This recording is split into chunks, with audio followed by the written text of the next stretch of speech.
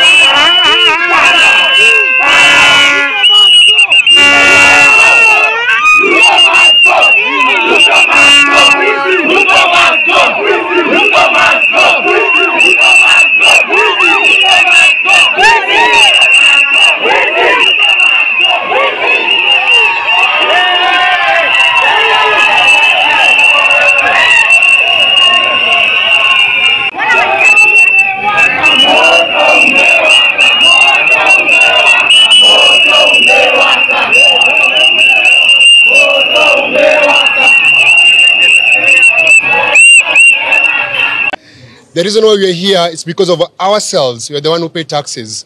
And I'm asking Ruto, we elected you, right? Why do you have to give your wife money? Why do you have to give Rigathi wife money? If there's no money in this country, why are we giving spouses money? Why do you have an illegal office like the one for Mudavadi? Why are we spending money renovating an office when a magistrate died in Makadara because she was in a tent?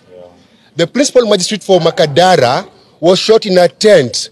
They don't even have enough courts in Makadara, but you're renovating a house that actually exists. It's shame.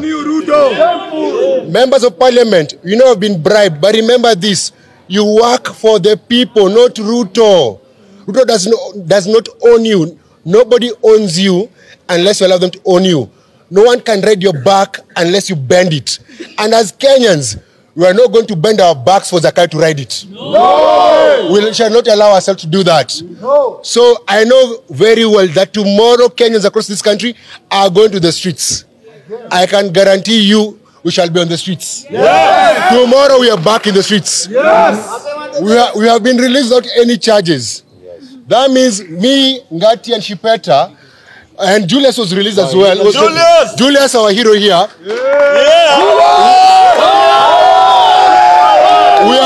We are going to Central Police Station to go and take our Mkokoteni. Yes. We know Parliament Road is a road for the rich because they have V8. They arrested us for pulling a Mkokoteni that we own, our own Mkokoteni. Tulikuwa tunapeleka Mkokoteni wakabishika juu Mkokoteni. So kesho tunawaomba kwa barabara, kujeni na Mkokoteni zenyu, kujeni na wheelbarrow, carry those sanitary pads zenye nataka kutax, beba sufuria, beba kikombe. Tomorrow be colorful and defiant. Now, the courts have proclaimed themselves. These courts, today, they have reminded Kome and told him it is not illegal to protest. Yes. It is evidence. We were arrested yesterday. Yes. Almost 400 people.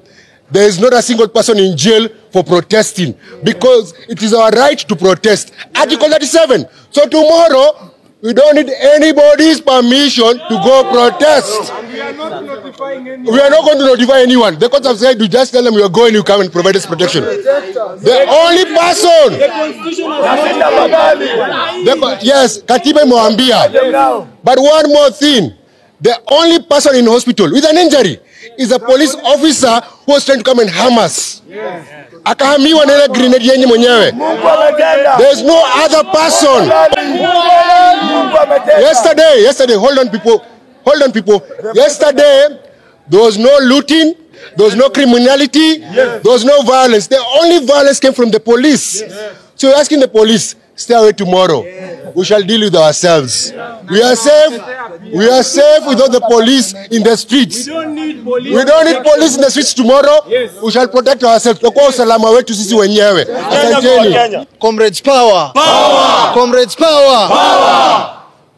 Now, we have seen what happened to us yesterday, and we have sent a message that Kenya is not a police state. Yes. Kenya is a constitutional state, and the laws must be followed. They held us in Kamukunji, and for the number of hours that we were kept there, we were not happy. And we want to assure all the protesters that will be coming tomorrow, the number of lawyers that have represented us here today, by LSK and many other lawyers that have been representing us today, we want to thank you, and we want to assure you that as we move on, Kenya will rise again. We will rise again for our next generation that is coming up. And we are sending a message to the government that Kenya is not a police state. We have a right to demonstrate. We have our right to say and picket and demonstrate and give our petitions to the government. Mimi nimetoka Mombasa na nimekuja paka Nairobi. Na leo mumeona maandamano Mombasa. Maandamano haya yanaendelea Eldoret, yanaendelea Wajir, yanaendelea Garissa, yanaendelea kila sehemu ya Kenya. So the government must be prepared. The members of parliament who will be voting on this finance bill, we are telling you that we are watching you. Yes. You are elected by the people, and you must represent the people. Yes. Otherwise, we shall impeach you, and we shall occupy parliament again. Long live the spirit of struggle, long live. Long live. Long live the spirit of struggle, long live. Long live. Thank you. Wakenya oye! Wakenya oye! Mimi yangu na address vitu mbili. Right? Ya kwanza ni hongera wa Kenya. Wakenya oye! These protests are not about me, they are not about Boni, they are not about Madhias, they are about Kenyans. Yes. Ni about Gen Z wenye wametokea, wase TikTok, wase Twitter, wase Instagram. Nyinyi ndo wanoma, manzenyini wanoma, na do not let anyone put you down. Yes. And tokeeni kesho na mtokee mwongele all those taxes that we are fighting against. Waache kutax ati treatment ya cancer. Waache kutax hii mambo sijui M-Pesa payments na data protection, kila kitu, pads na diapers na unga na mkate, hizo taxes zote, na tutokie hiyo kitu ikuwa amended. Angusha yote, reject finance bill. Hiyo ndio kitu ya kwanza. Kitu ya pili ilikuwa nini? Kesho tunatokea sisi wote kwa streets. Na kama utakuwa job, tutakuwa hapo mpaka jioni. Utokee. Mimi director wangu wako hapo nafaa kuwa rehearsal, ndiko na show hii weekend, lakini tulitokea na leo umetokea hapa. Sawa sawa. Na kesho bado utakuwa huko. So wa Kenya, mjichoche, msiambiwe kitu yoyote, na msiache kusilenciwa mkiwa nyumbani. Natiaga sisi washtue. Umeona si yeni? Tuzidi. Hai.